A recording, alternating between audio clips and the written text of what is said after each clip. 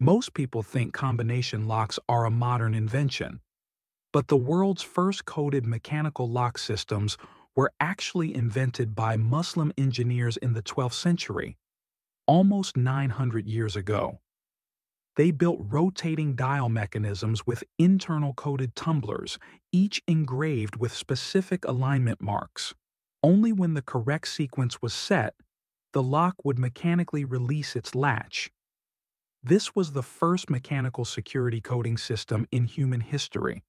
No keys needed, no forged copies, no random guessing. Security through mathematics and mechanical precision. And today, every gym locker, every bike lock, every safe dial, every luggage combination, and even the logic behind digital passcodes all follow this exact principle.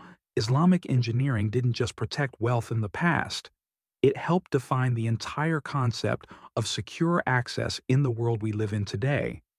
Share, like, and subscribe for more of Untold Islam.